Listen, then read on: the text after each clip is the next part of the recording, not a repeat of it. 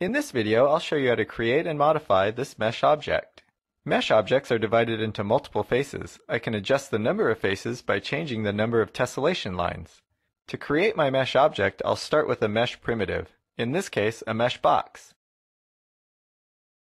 First, I set the number of tessellation lines.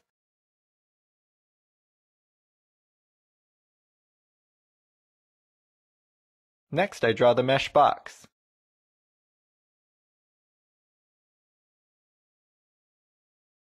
I select the mesh box and click Smooth More 3 times to increase the smoothness of the mesh to level 3. Now I'm going to reshape my mesh object.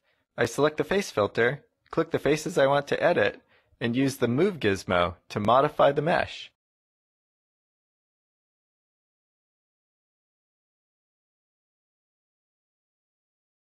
Notice the yellow highlight on the gizmo. This indicates whether the movement will be along the X, Y, or Z axis. I use the Rotate gizmo to add more curve to my object. Now the yellow highlight shows the plane of rotation. I use Add Crease to remove the smoothness from 2 faces and create sharp edges. Finally, I'm going to refine my mesh object to increase the level of smoothness.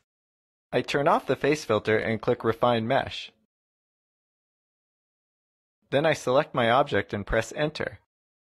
To get a better idea of how my mesh will look, I'll change to the conceptual visual style.